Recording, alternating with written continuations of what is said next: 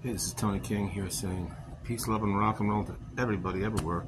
Reminding everybody to get the new book, Bob Evans Becoming Tony King, by Ginger Gilmour from Pink Floyd. It's an amazing book, and it comes out worldwide to bookstores all over the world on May 25th. So write that one down.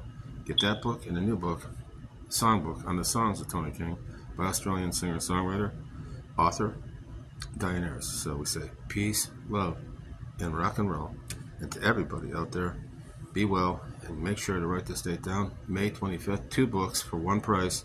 Bob Evans Becoming Tony King by Ginger Gilmour, an award-winning author, celebrated artist, sculptor, just a wonderful poet, singer-songwriter, wife of David Gilmour from Pink Floyd for many years. They had 4 beautiful kids together.